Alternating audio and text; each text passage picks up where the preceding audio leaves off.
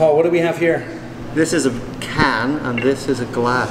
And what are the contents of that can per se? Well, it's about 93% water, and the rest is.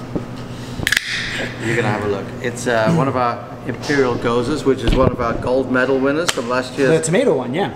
No, the passion fruit one. The first that one we made. Okay. That one. Then we did a tomato version, and then the last one was a Jeju orange.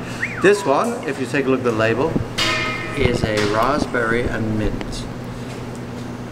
Gorgeous. It's more gorgeous when it's out the can. So you were correct. That is quite gorgeous. Yeah. We put as much fruit in this as legally possible under Korean tax law. Always play by the rules, kids. Always play by the rules. So, there you go. Thanks, sir. So, you heard it from the man himself.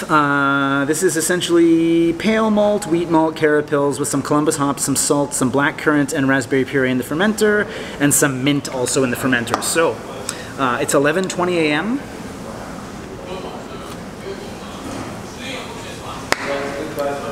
This is like the raspberry wheat.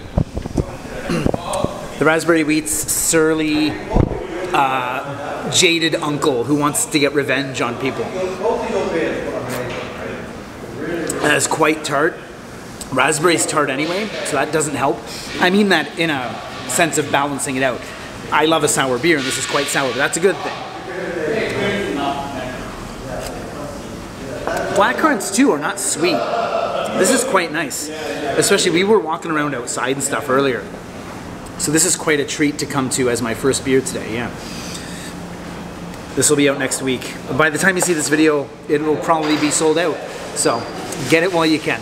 Paul hasn't even had any yet. This is the first can to be opened in the world. What did you think of the new raspberry beer? 맛있네요. It's very sour and it's really fruity. So if you like raspberry, go with it. Beautiful. Thoughts on the raspberry beer? The raspberry is so sour. Oh my god, it's a stomachache. Oh my god, it's so good.